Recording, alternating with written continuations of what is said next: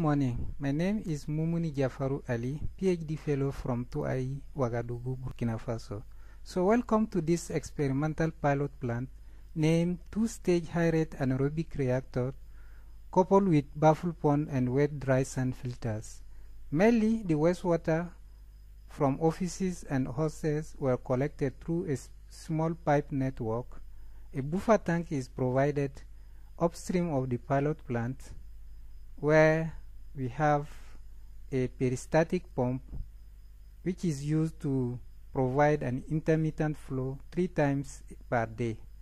2 black plastic tanks were connected in series to serve as the high-rate anaerobic reactors.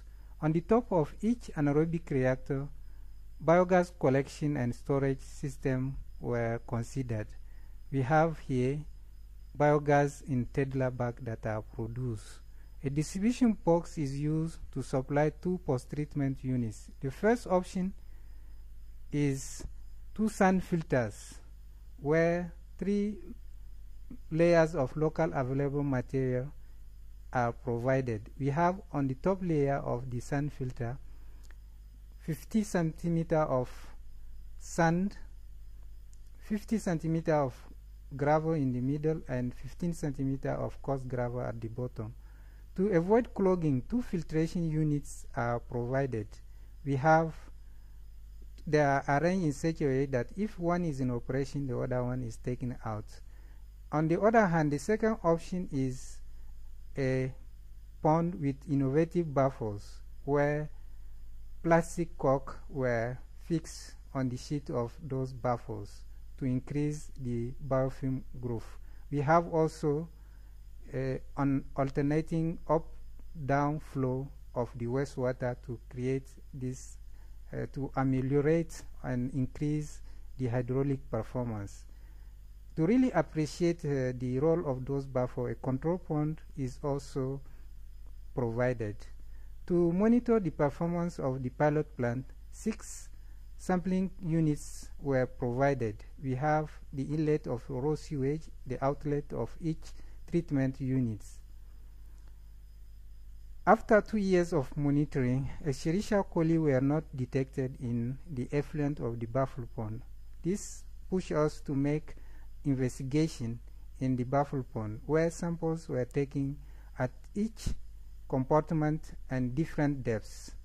And also tracer test is carried out to know the hydraulic characteristic. The biofilm characterization was also performed. We also carry out a bathymetric for the sludge accumulation in the pond. The biogas is also analyzing in the anaerobic reactors.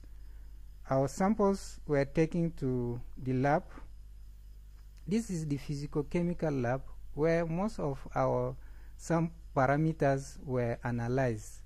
We first took our samples to the filtration unit, where we have the filters with the set of our samples. We filtered it with a specified GFC filters.